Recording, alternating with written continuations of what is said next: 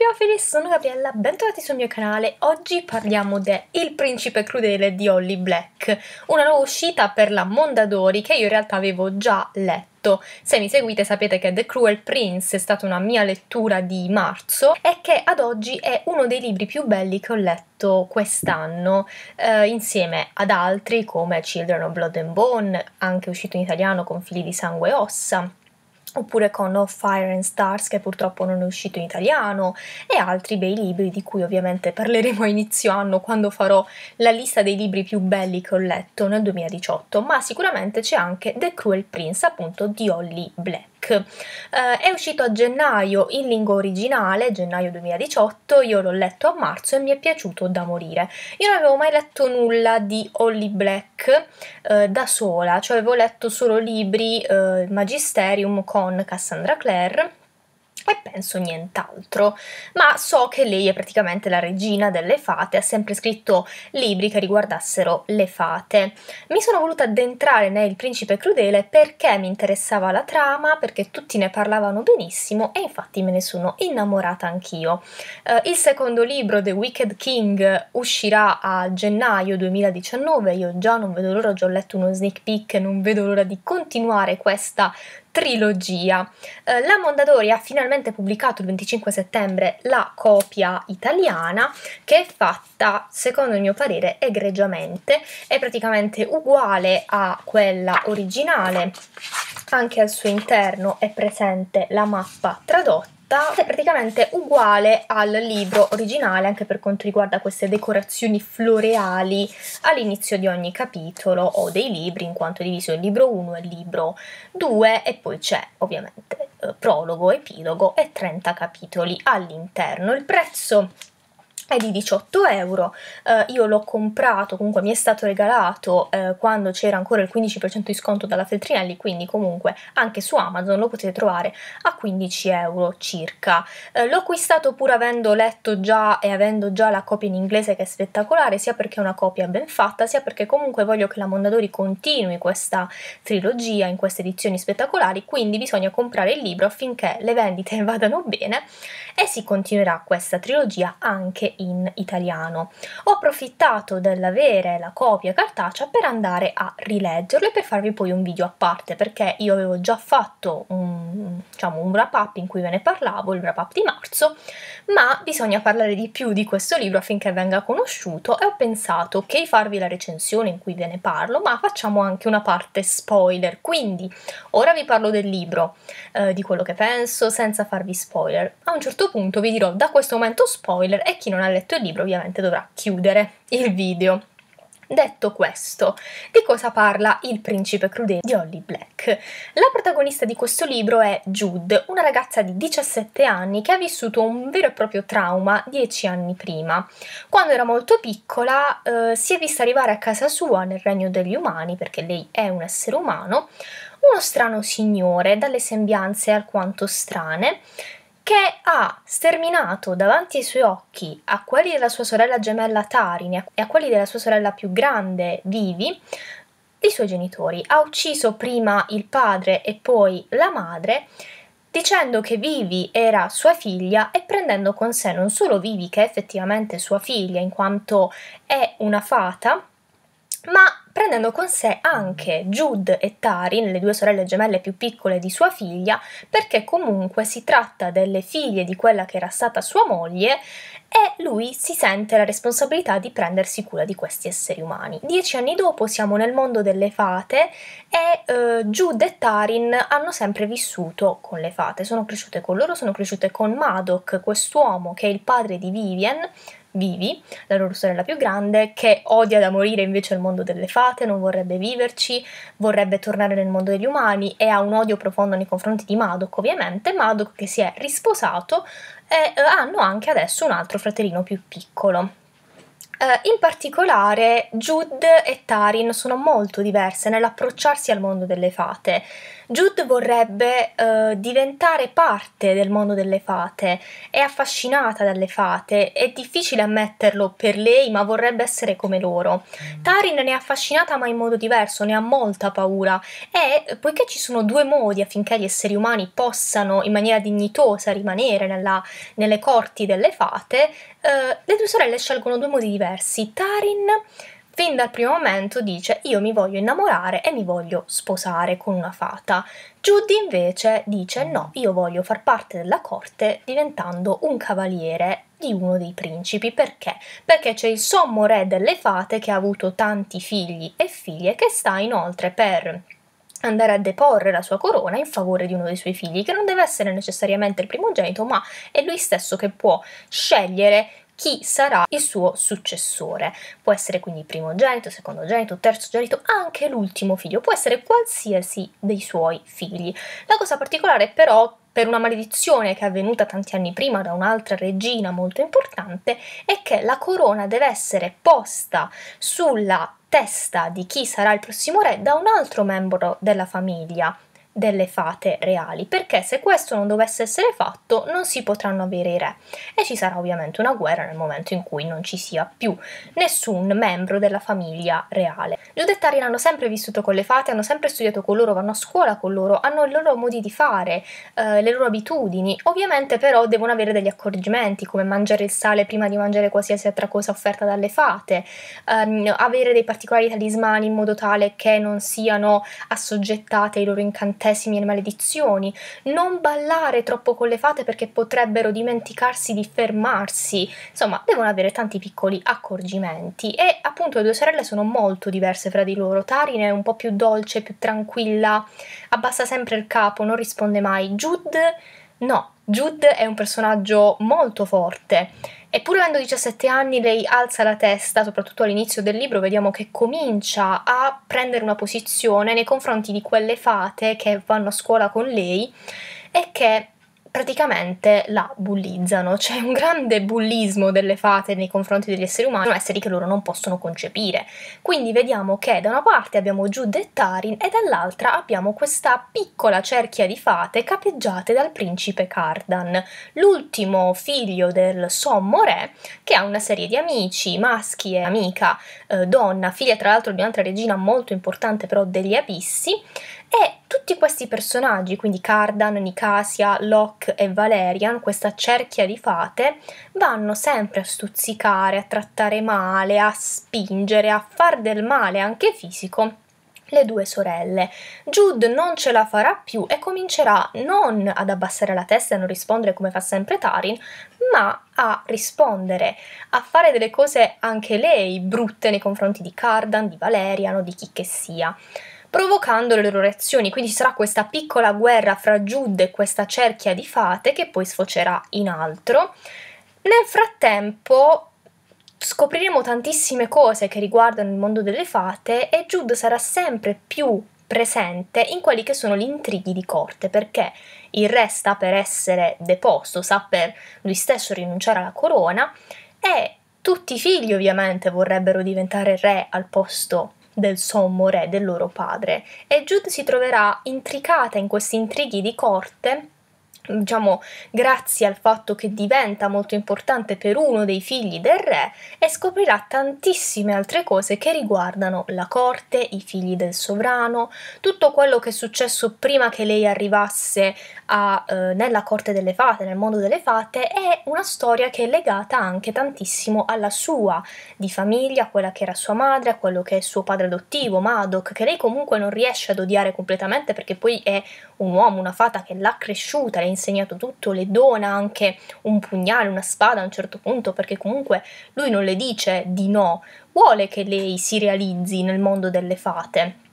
È comunque un padre che è stato alla fine poi buono, anche se poi le ha sterminato la famiglia inizialmente, lei non riesce completamente ad odiarlo come fa Vivian. Lei si trova bene nel mondo delle fate, si troverà sempre più appunto coinvolta in tutto quello che accade in questo mondo, che comunque è fatto di magia, di intrighi, di tantissime cose molto pericolose per un essere umano, e lei sarà molto intelligente, molto furba nell'andare a inserirsi in queste corti, in quanto avrà un ruolo importante appunto e comunque sarà al centro di tantissimi altri intrighi, anche legati a se stessa e a sua sorella, che una fata sta cercando un po' di ingannare.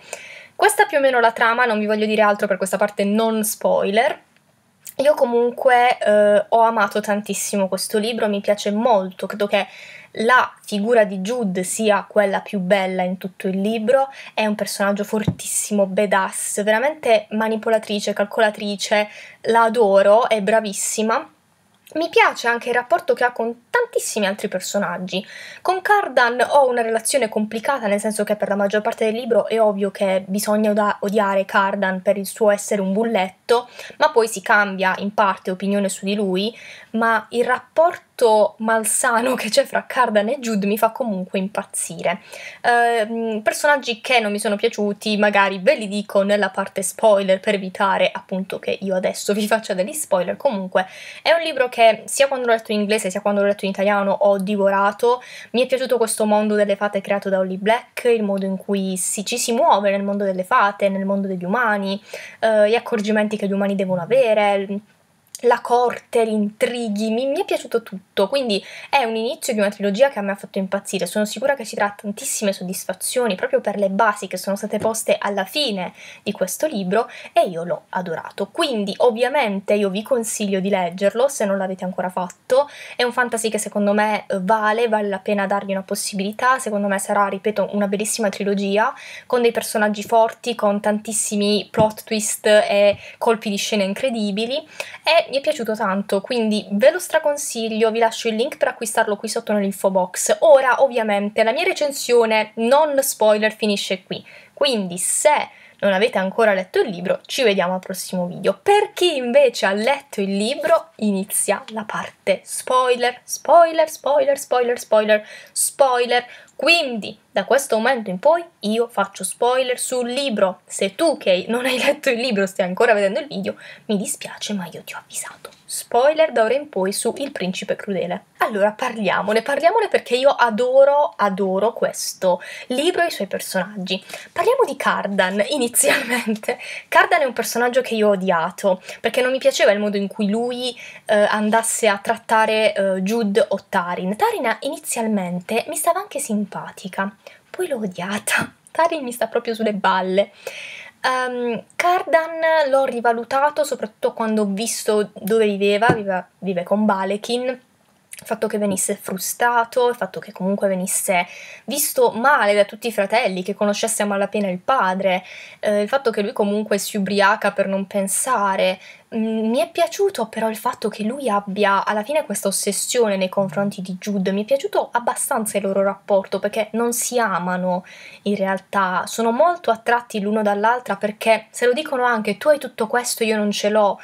E lei anche dice a lui ma tu hai tutto questo e io non ce l'ho, cioè è un amore e odio incredibile quello di loro due, e quando si sono baciati, mio Dio, secondo me se accadrà qualcosa di più nei prossimi libri questi due si ammazzano. Comunque mi piace abbastanza la loro relazione, sebbene non sia vero amore, per ora non è assolutamente amore, ma è un'attrazione fisica, mentale che hanno l'uno nei confronti dell'altra. Ma Jude è stata un genio, cioè il fatto che lei alla fine abbia preso il fratellino e abbia detto tu devi mettere la corona in testa a Cardan, applausi, standing ovation, perché io non l'avrei mai immaginato. Io pensavo che il piano sarebbe stato quello, che magari sarebbe andato qualcosa storto, cioè che alla fine sarebbe stato il piccolino a avere la corona, a andare in esilio e Madoc l'avremmo avuto nel frattempo, però amen.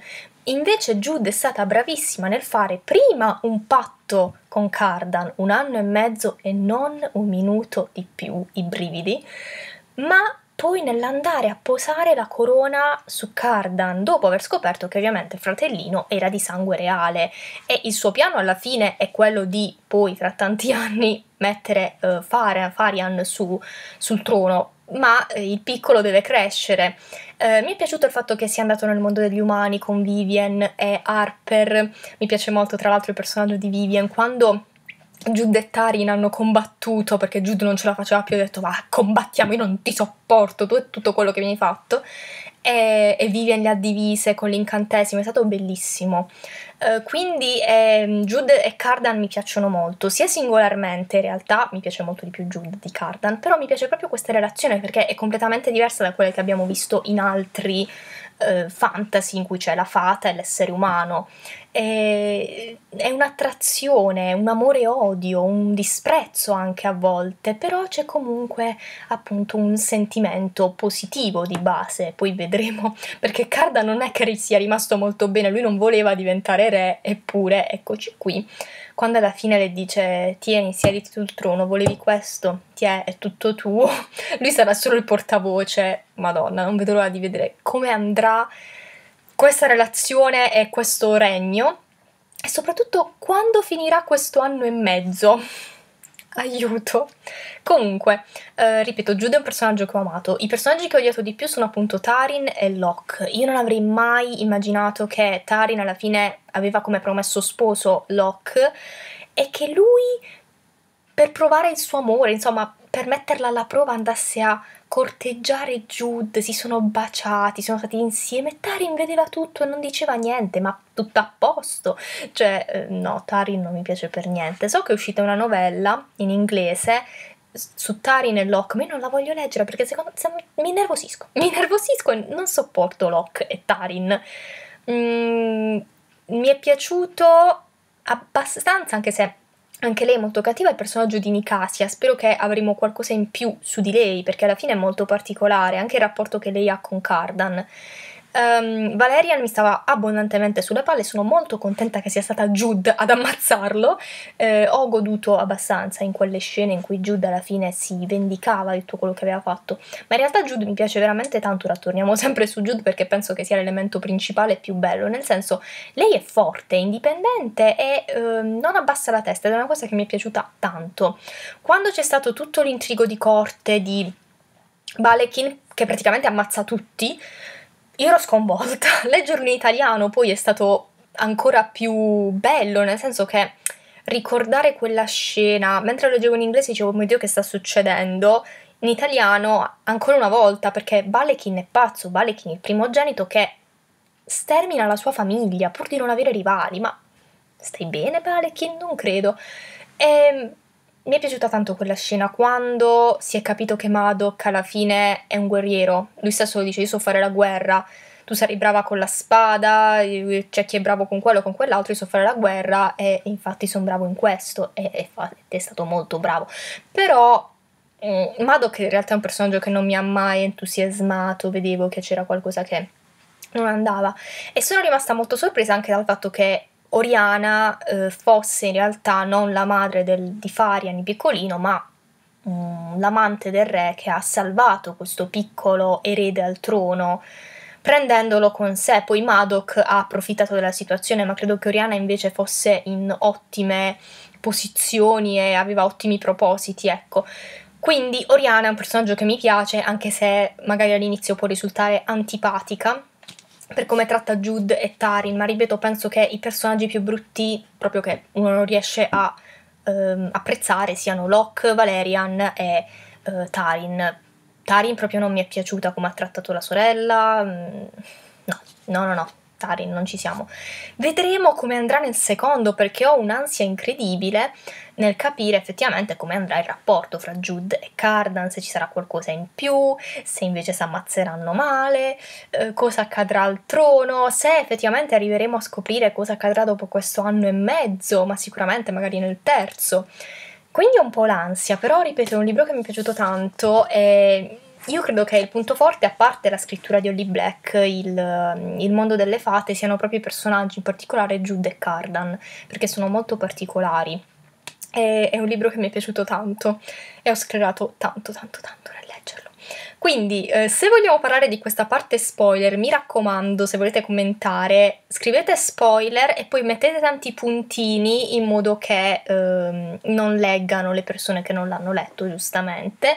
Fatemi sapere qual è il vostro personaggio preferito, quale avete odiato e tutto quello che ho pensato, insomma, ditemi un po' come la pensate. Questo libro è veramente bello secondo me, quindi non vedo appunto di continuare e niente, io l'ho adorato, quindi spero che sia piaciuto tanto anche a voi e spero che la Mondadori continuerà la traduzione anche in italiano, ma penso di sì se le vendite andranno bene.